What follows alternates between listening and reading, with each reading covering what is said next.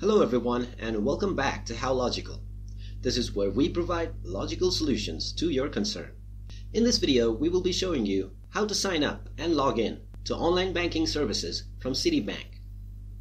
Let's go ahead and open our web browser first. Then in the address bar, type in citi.com and press enter. This will take you into the Citibank website. Once you're inside the website, you can find the sign-in box right on the home page. Under the Sign On button, you can find Register for Online Access option. Click on this and you will be taken into the online registration section. Choose either your bank account number, your debit card number, or your loan account number.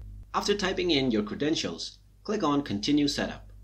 Now you will be asked to enter the last 4 digits of your social security number. You can also click on I did not open my account using my SSN, which will ask you to enter your tax identification number. You can click on the box below this as well if you don't have this information, and then enter your date of birth. After entering it, click on the Continue button. When your account is verified, you will be able to set up a username and password for your account. Once that is done, you can go back to citi.com and then in the Sign On section, enter your username followed by your password. Then click on the Sign On button. And now you will be able to access online banking services from Citibank. So that's all for this video. If you like our content, give it a thumbs up. Also subscribe to our channel and hit the notification bell to be notified whenever we post a new video. Thank you for watching.